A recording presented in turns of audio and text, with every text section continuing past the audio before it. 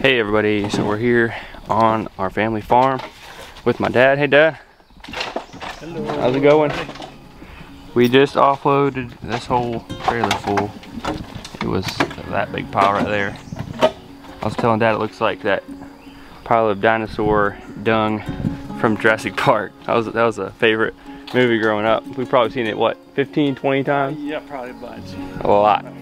So that's the dinosaur stuff.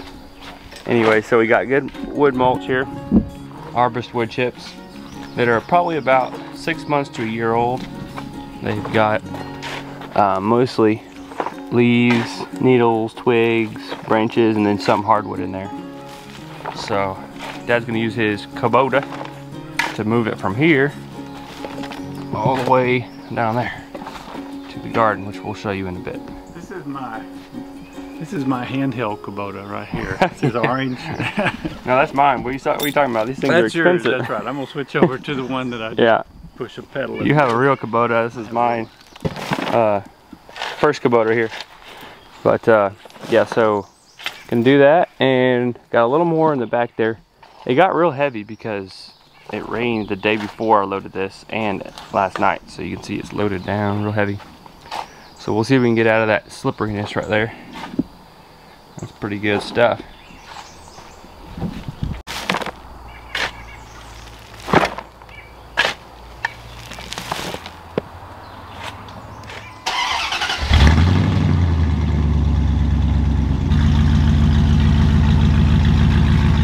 I was telling somebody recently that really brown compost is generally more high in nutrients than black compost. You want a little combination. Alright. This is what shows you I need a dump truck trailer eventually. But yep. Dad, you want to show us the garden in a little bit after we get this done? Yeah. Show us what you got going on. I know out here things just grow like crazy, so we've been trying to figure out a solution to the whole problem with too many weeds popping up. So in the past we've tried doing super thick mulch and kind of more the back to Eden type method, and that works, doesn't it, for a little bit, but then some stuff comes up. Yeah. So I think right now we're geared more towards a I'm gonna stand right here, more towards like a solarization method. So you got some thick plastic, and we'll show you guys what Dad's got going on. Whew. Let me set this down. Yeah, we're dealing with mud today for sure. Look at that. We've already got fungi having a fun time here. Right in there, all those guys. Even since like just last night, they're spreading. That's cool.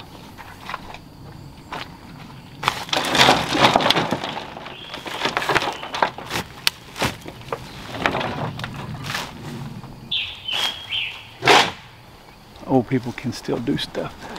That's true. A lot of stuff.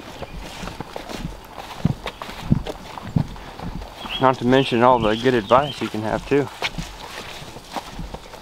Man, oh man. Just covering this grass up on the edge. Yep. The border thing. Mm-hmm. And you were talking to me about that paper that we've got down there. Yeah, the fabric. So I guess it would be okay to put on here. Yep. So, tell me what you got going on. Well, I'm trying to be like my son. Yeah, I wanted to turn this area into a really nice family garden, and it's got good drainage. South is that way, so it's got southern facing, so it's got good characteristics that way. It's pretty well flat, although it tails off over the hill, and I really like it's a pretty view. So I like to come up here in my barn and in the garden and just refresh my heart. Physically and just emotionally. So anyway, I wanted to control this, and I got this black rubber plastic stuff here. It's rubbery stuff, I guess, that was given to me. It's over this way. I'll show you. Somebody gave me this, a good friend of mine, and Jeff, got it. It's really from it's roofing material, this is. Yeah. And there's just some odds and end pieces, but it's from a hospital that That's good they stuff. were re-roofing and threw that away. Well, it's killing weeds. You can see what it's been doing. I've had it on there a couple of weeks. That's good stuff. So it's at least smothering those. Yep. So my goal, or what I think, if garden guy has advised me correctly and I've understood, is I'll let this kill this out, but eventually I'll peel this off, I'll peel it back, and then I'll put several inches of wood chips and mulch on there to keep the weeds from sprouting back up. Yep. And so then plant into that. And on the fabric over there, which it looks the same, but this is different. This is a fabric here. This is a it's like a It's a thin papery geotextile, like a woven. It's not actually woven, actually. It's just netting.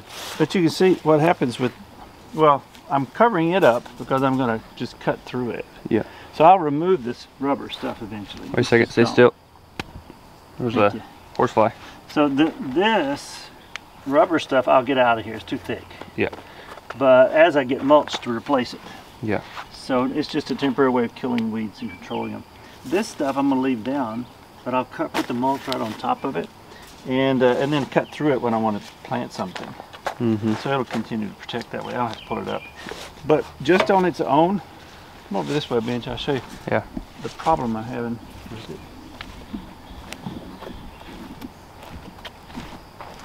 You see this? This is the papery fabric, but the plants underneath are pushing it up, so that it really pulls the edges out and exposes. So you see what's growing in there? Yeah. This is my bean that I salvaged, and the rabbits got a few of them, the birds. But anyway, this stuff's coming up. This dock, or whatever. Yeah, that's dock. So it's pushing up. There's some nut grass right there that's pushing. So that's why I need to put mulch on top of it, or those little pins, staples that you put down. Yeah. That would hold it too. But anyway, I've got to. Yeah, it's hard to I cut it so that my beans would come through. My idea was cut this in here, plant my beans, then my beans would come through. Yeah. And a few did, but birds and other things have nipped off some of them. But now the dock is pushing up. So I'm just going to. So what's over here? Tell me what. This is just. Oh, I just planted those straight into the mulch. Into the mulch. I was doing an experiment. It's working so far. I like this. I did cut a little trench in there with my hoe. Yeah. And then I put some worm castings in there that I have. Nice. And boy, I have the best worm castings. Maybe we'll show everybody the worm castings will be in here in a minute. That'd be good. That's the gold of gold. It really is, man. And over there, hey, I have potatoes. Yeah. And coming right through there. I just put them on the ground, like you said, straight on the ground, and then I covered them with the chips. Yeah. And so they're just growing right up through that. And I've continued as they grew taller. I added more chips. Okay. Yeah. On the edges of it. The way they'll expand out. Those are fairly decomposed. I remember that. That old truck is so loud. Yeah. Let's pause for the truck. All right. The truck's passed now. Yeah. Good. So that happens. We live in an area where they have logging trucks. So anyway. Let's walk around here. So this is not in the way. What I was going to do, what I did over here is you told me just put them on the ground and then cover them with the chips. So we had a load of chips. That's what I did about this much. I just covered them about that deep. Yeah. Well, they started growing through, so I've just continued every few days or so to add a little more chips to the sides of it. And they keep growing. And they're going up. And I guess, like, here's one that's putting in flowers. So it's trying to become mature. You can snip that off, actually. That? Yeah. I'm going to do it. You don't really want them to go to flower because you don't want them to put that energy into the flower. Good. I didn't know that. That helped me. You snip that. Good, because I thought it was pretty quick that they were. Yeah, they're all trying to. I'll get them all off. So we did that, and then I have also in here some onions that I just planted straight into the wood chips as well. I did put a little bit of worm castings down for them. That is nice. I didn't put the potatoes. I just put the potatoes straight on the ground. But I had good rich soil here anyway. Yeah. I'm hoping they'll find those nutrients down there. Yeah. And spread out. Onions are coming up there, and I've got another row right through here of onions. That's just extra chips down there that I'm using to add on here over time. Cool. And then they'll keep on composting anyway too. I like a neat garden. But you have to have a corner somewhere that's not pristine. I mean, it's like I've got a pile of stuff here. I'd like it to be all nice and smooth and and the edges all done, and I'll get closer to that with time because I like it. It's pretty. I like that. But sometimes you have to have a little messy corner where you got composting and worms and tools and things going on, and so it's like your kitchen corner. Kitchen can be kind of neat, but that's where all the work happens too. Yeah. It's a working place. Yeah. But I'm enjoying making it, some of it cool. a looking place. And where you're standing is, you can maybe see better from this angle. This area is weedy.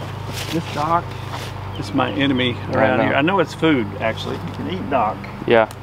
When it's younger leaves, boil it and then pour off the water and then boil it again, you can eat it. Otherwise, it's kind of a diuretic. So you can eat dock, and I've had some. It's good food. But it pushes through the compost. It pushes through everything. It's powerful. So I just keep pulling it and cutting it, and I don't know what else to do with that stuff. If you have an idea, let us know. I'm open to about what to do with dock to control it. So with this area, because this area drops off, and it's not flat like the rest of it. So what I'm thinking is I've got some cinder blocks, some square blocks that I got from a friend whose house burned, or had a burnt house, and they didn't want the blocks. The blocks are not real stable. They're more brittle once they've been around a fire.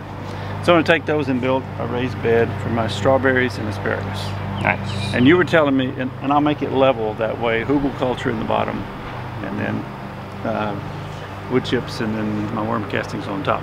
And you were telling me it's a good idea to leave the bottom open since I'm going to put asparagus in there. Yes. So because those roots go so deep. I do. I'm glad you told me that, because I was planning to put some of the rubber stuff down. On the bottom. No. And but that deep, it's going to block all the.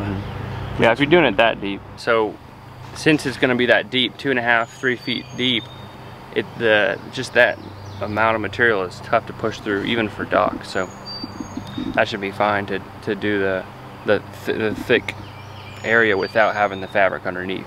Because I do like to keep raised beds clear, the bottom being no fabric if possible, because then you have all that translation of worms and bacteria, fungi, and all the minerals that tend to be in native soils, and then it's just a happier ecosystem. If you're not trying to, if you put the fabric down or even plastic underneath your raised bed, that just creates a closed system where you only have that much. Let's say you have 2 feet to work with of material, but if you don't have that, then you think about how much soil is beneath that. You have all the water reserves that can come up through the soil.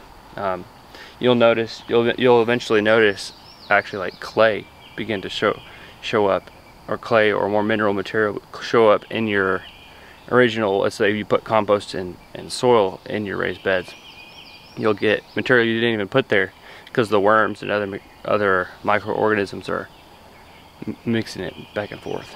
So it's pretty cool. That is cool. So keep it open if you can, but if you're dealing with tough weeds, sometimes you have to for maybe a year.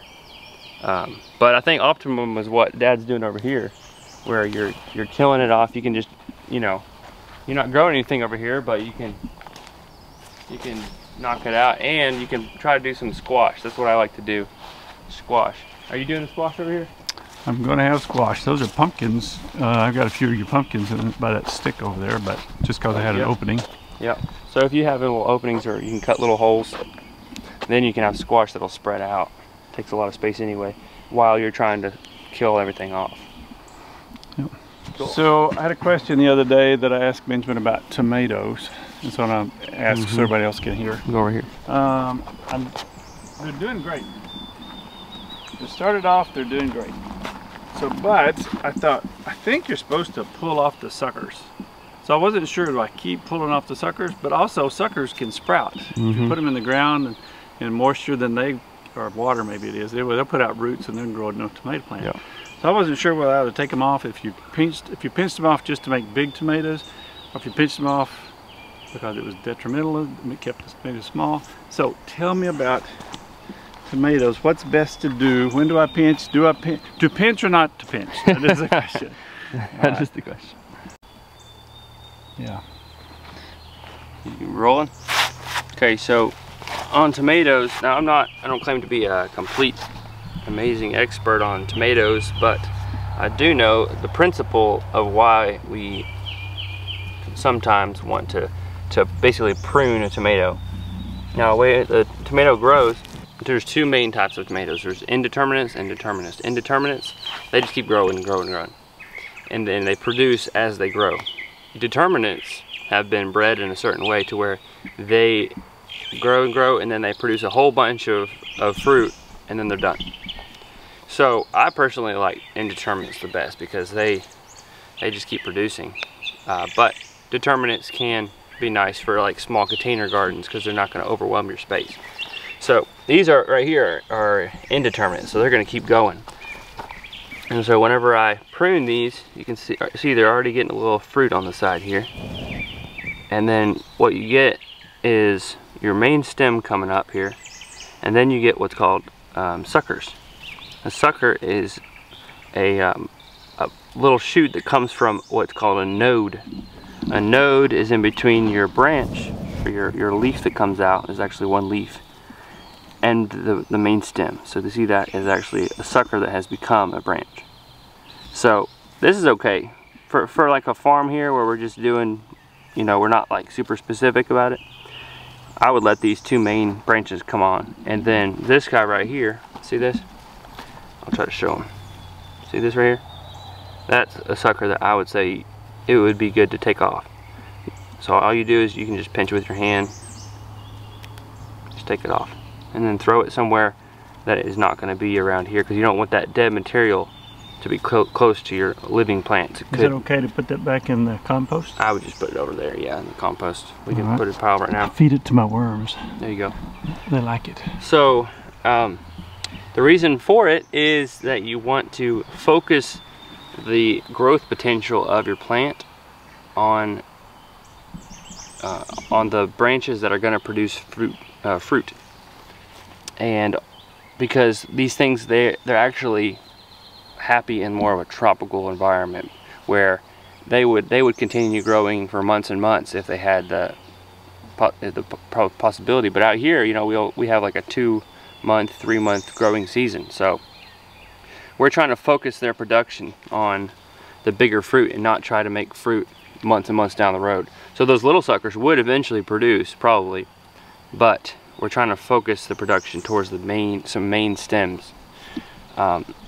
That way we don't have any wasted potential. So that's the goal of doing that. Not to give you some specifics on how much to do. For me, if I'm growing like a cage like this, you got, let's see, 1, 2, you have 3 plants here. I like to just keep the plant to 2 main stems coming up, and then about halfway up, 2 or 3 feet. Personally, I don't keep on doing the suckers. Like, to me, I've already cut out all that wasted potential. I've cut out all those suckers that were not needed, and then from then on, they're going to continue producing suckers, but the majority of the plant is already geared towards 1 or 2, maybe 3 main stems, more like 1 or 2. Does that make sense? Mm-hmm. Yeah, it's good. Yep. So just keep on doing that, and see the little flowers will come out, and you can see them. Just don't pull them off. Sometimes I will pull flowers off if they try to produce them real soon after growing. I don't want to have flowers until they're like this size, or maybe a little bigger. So like, just to quickly show you how fast it is, here's one. And there's other types of growing methods. See, there's one coming here, one here. You can take this out, or you can leave this one. It's up to you. But there's other methods where they are very specific about how much they pluck the suckers off. And some of that's even, you know, each variety, they've found out the specific optimum amount to cut off. And so, but generally for like homesteaders and homeowners and stuff like that, that hopefully gives them a good idea. Good. Well, good. I need to talk to you about garlic. Okay. Can I ask you a few questions about my garlic?